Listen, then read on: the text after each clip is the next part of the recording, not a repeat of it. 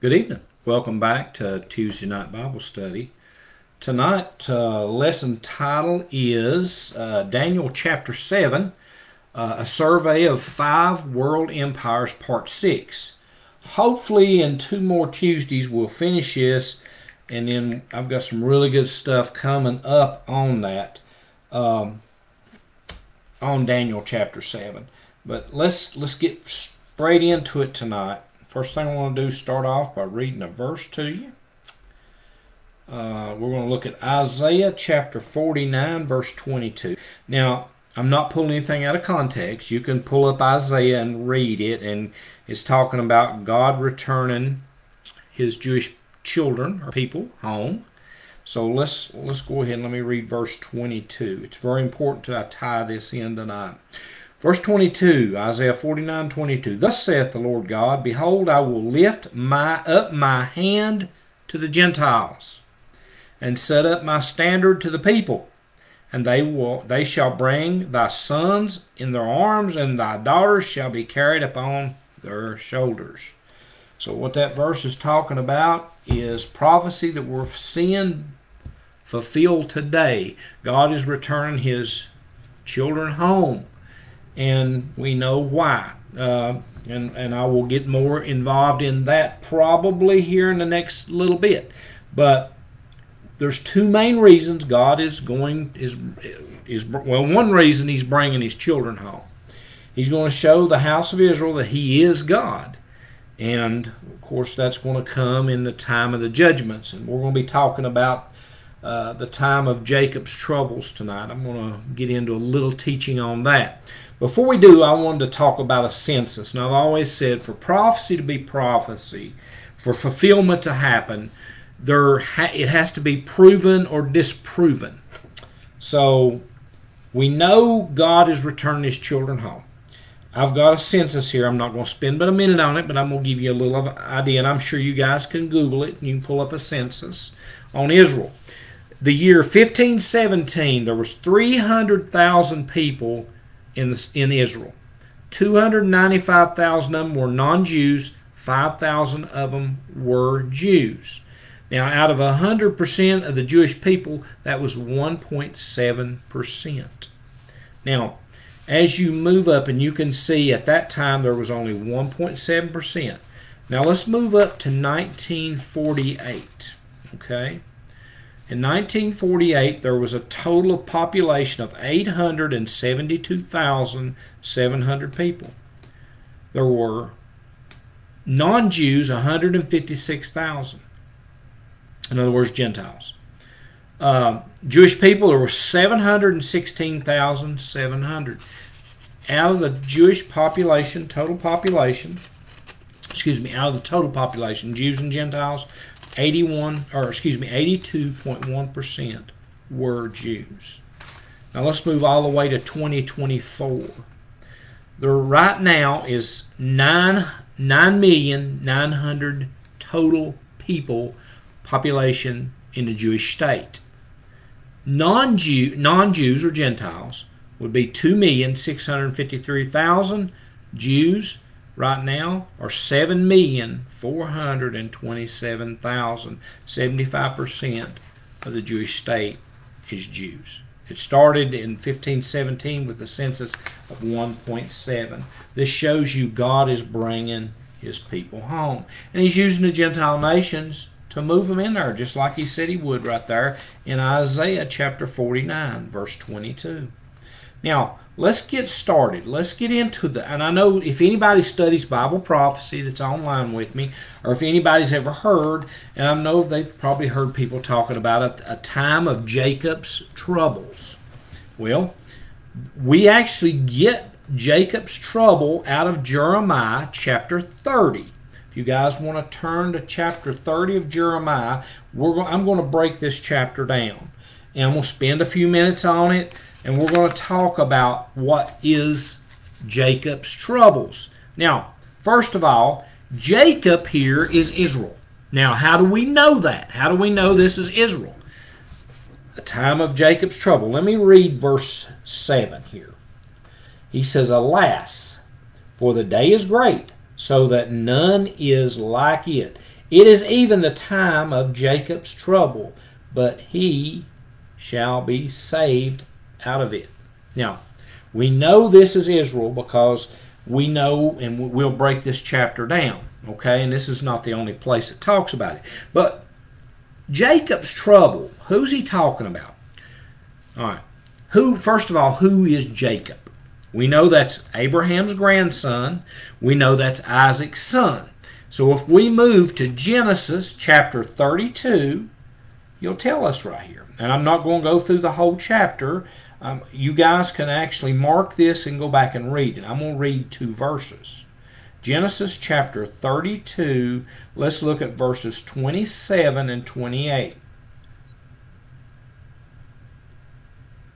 And he said unto him, What is thy name? In other words, I believe this was God. A lot of people believe it's an angel, but God is the only one who has the power to change a man's name. So we know Jacob wrestled with God here. Okay, you go back and you can read it. We know that God touched his hip and throwed it out of place. Now, let me go on. And he says, What is thy name? And Jacob said, My name's Jacob. Verse 28, he said, Thy name shall be called no more Jacob, but Israel. For as the prince hast thou power with God and with men, and hast prevailed. So Jacob's name was changed to Israel by God. So that we know from studies, and like I said, remember, prophecy is a fine thread that runs from all the way from Genesis all the way through Revelation. So we know that he's talking about Israel here, because when we get into chapter 30 here, and like I said, I'm going to break it down. We're going to read it. I'm going to read a few verses, and then we're going to talk about them a little bit, and we'll continue on from there. I don't want to spend much time on it. But when we start out here, he's talking about prophecies of restoration, the regathering of Judah and Israel back to their homeland. We're going to know he's talking about the Great Tribulation here, and we're also going to know that he's talking about the Messiah's return. Okay, so let's get started here. Verse 1, chapter 30 of Jeremiah. The word came to Jeremiah from the Lord, saying, in other words, this word, Jeremiah's a prophet. He's the one that's writing it down here. He's the scribe. And God is the one giving him the prophecy. God Almighty. How do we know? Verse 2, For thus speaketh the Lord God of Israel, saying, Write thee all the words that I have spoken unto you in a book.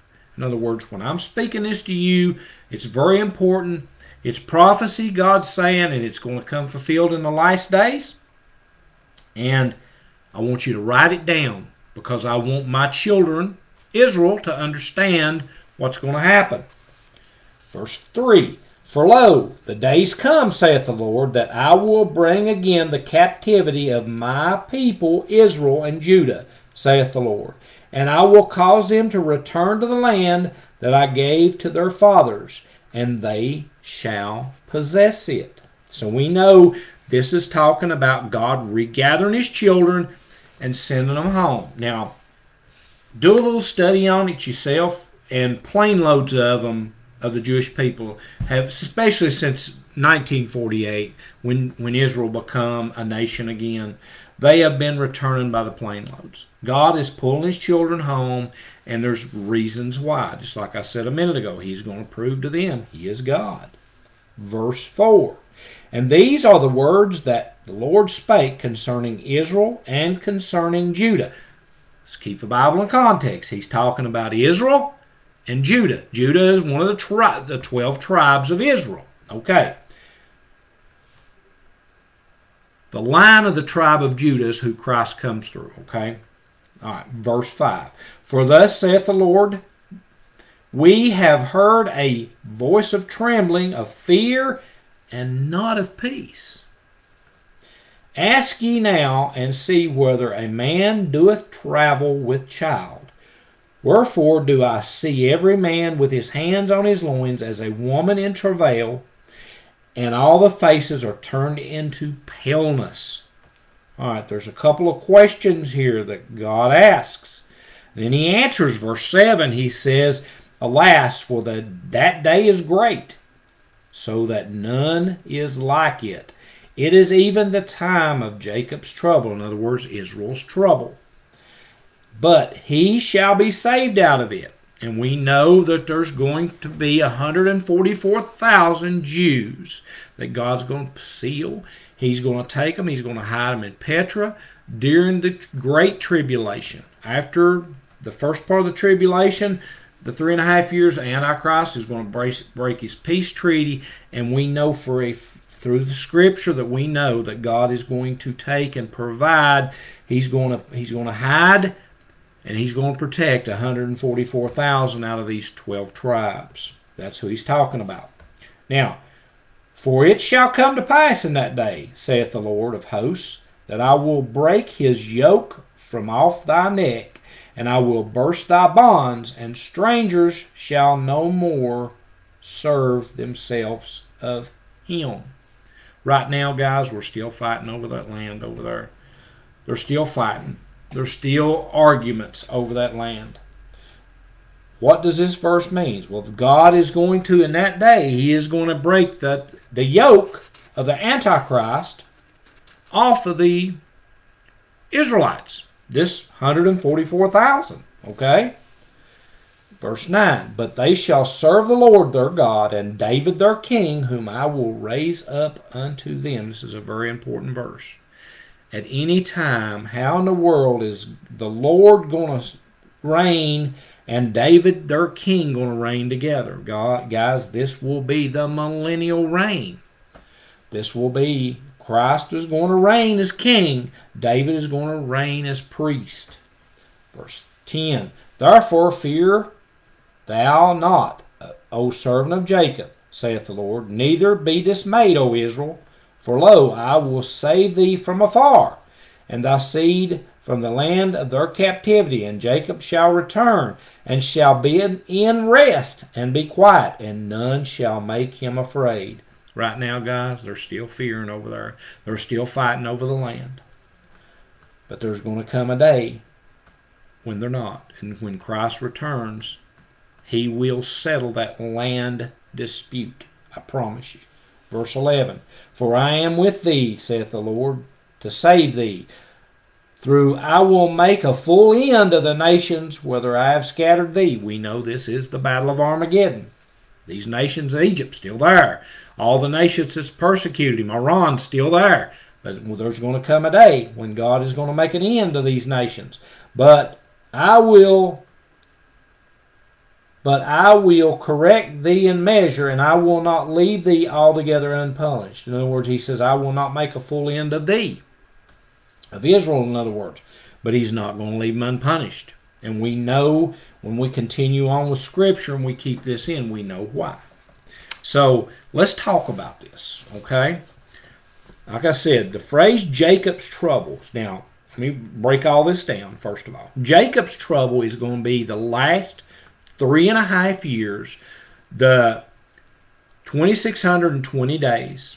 It's going to be the last 3.5 years of the Great Tribulation. These are going to be when the 21 judgments fall upon the world. Now, I know a lot of people saying, well, why would the world have to pay for Israel? We don't. But it's going to be worldwide. And I'm going to answer them questions. I've got questions here that I'm going to ask, and we're going to answer according to Scripture, okay, when the time comes up. Why is it worldwide? The Bible tells us, and we will. Hopefully I can answer that question through Scripture for you guys. So we know it's going to correspond with the 7-year tribulation spoken of in the end times. Jacob's troubles will be the last 3.5. Now, like I said, to keep the Bible in context here, we know the Lord's talking about the nation Israel and his children. Now, in these verses, God promises Jeremiah that he will return Judah and Israel back to their land that was promised to Abraham, Isaac, and Jacob. But he also tells them, but their return will involve many distresses. There's going to be problems. Verse 5 here describes Jacob's trouble as a time of great fear and trembling. Verse 6 here describes it in the terms of pains of childbirth and indicating a time of agony or birth pains. Now, let's tie that in with what Christ tells us in Matthew chapter 24, verse 19 through 22. So if you guys want to turn over to Matthew chapter 24, we're going to read 19 through 22. Christ even tells us here, he talks about birth pains. And we know there's 3 questions here asked. And I'm not going to stay in this chapter long because I have later on I'm going to really break this chapter down. There's 3 questions here, and we know that Christ has pulled his disciples and they're sitting together, and it's just his 12 and him. And there's 3 questions here that's asked. One of them says, of course, Christ tells him, talks about the temple and this, that, and the other, and how beautiful it is. One of the disciples says, and Jesus says, see you not all these things? Verily I say unto you, whom shall not one be left here, one stone upon another, that shall not be thrown down. That's verse 2. So we know he's talking about the destruction of the temple in 70 A.D. But there's 2 other questions here that talks about end time events. And how do we know? Well, the first question he says, as they were sitting together, tell us when these things will be. All right, so that could definitely be talking about the temple. Absolutely, it could be. No question asked.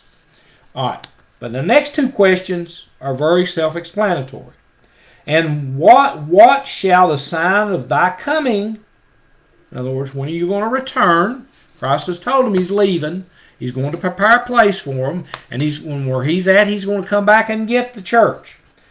And when is the end of the world? So we know this is the end of time. It has to be, to keep the Bible in context. So let's go to verses 19 and 22.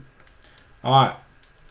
And woe unto them that are with child, and to them that give suck in those days. And pray that your flight be not in the winter, neither on the Sabbath day. So he's talking about birth pains. When you look up here, when we start verses 5 through 15, he's talking about birth pains, stuff that's going to start happening that we can actually see today.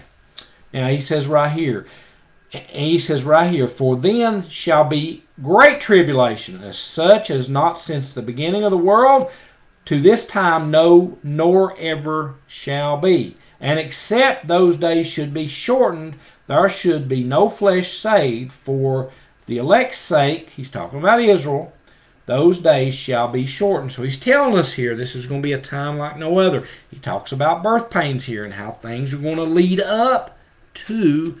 And when a woman has birth pains, they start off usually easily. They get more extreme until she gives birth. Well, we know when Christ gives, in other words, when the church gives birth, we know Christ returns for the church, in other words. So Jeremiah 37 describes only a period of time that fits the description of the end time events. This time is unparalleled in history. It can't be no other time like it. And like I said again, we know God's going to pour his 21 judgments according to Revelation upon the world. He's going to pour it out on the heathen nations as well as Israel, the whole world.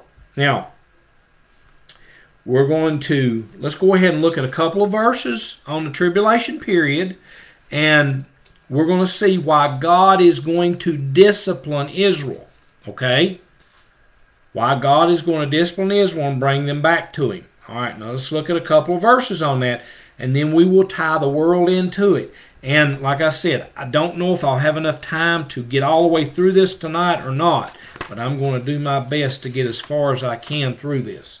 If not, we'll pick back up on it next Tuesday. So let's go to Jeremiah 30. And let's move over to verses 22 through 24. Same chapter. Now, God tells us right here, this is why. Verse 22, and ye shall be my people, and I will be your God. Behold, the whirlwind of the Lord goeth forth with fury, and continuing whirlwind, and shall fall with pain upon the head of the wicked. The fierce anger of the Lord shall not return until we have done it, and until we have performed the intents of his heart in the latter days. Ye shall consider it. Now, we know he's talking about Israel here. We can't tie the world in here, but we will tie the whole world in. Let's go look at Zechariah chapter 12, verses 8 through 11. And I want to read these. And this is also to keep it in context. We know the burden of Israel with the siege of Jerusalem by the Antichrist is 1 through 3 here. Verses 4 through 7, or through 9, I'm sorry, is going to be the Messiah's second coming and Judah's part of Armageddon. Let's go on. Let's start with verse 8.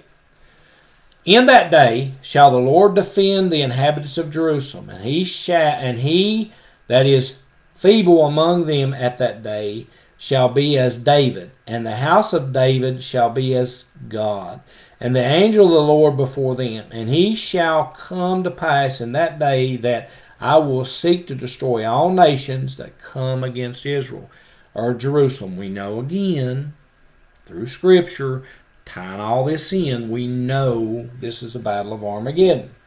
Now, listen to this. Verse 10.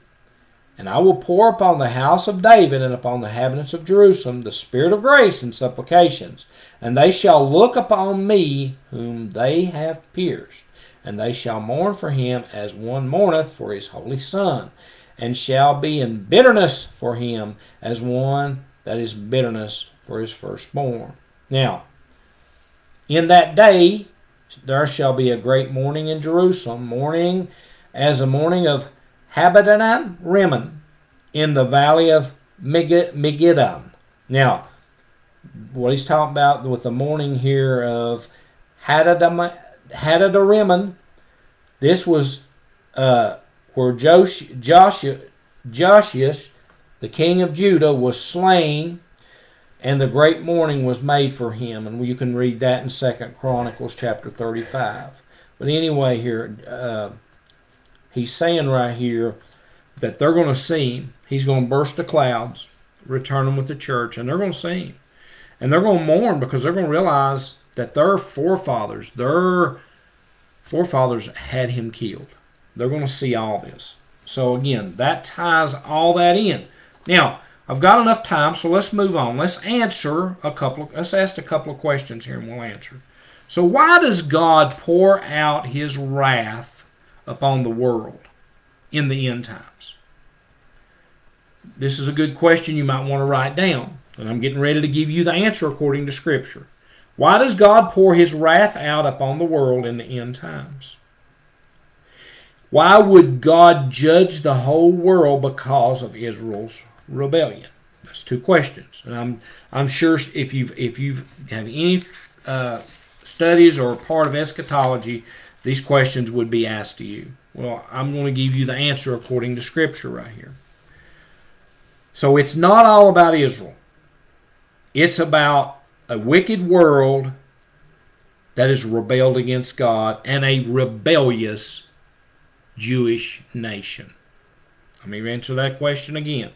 It's not about only Israel. It's about a wicked world and a rebellious nation that's rebelled against God. Now, God gives us these answers, and I'm going to actually break them down for you right here.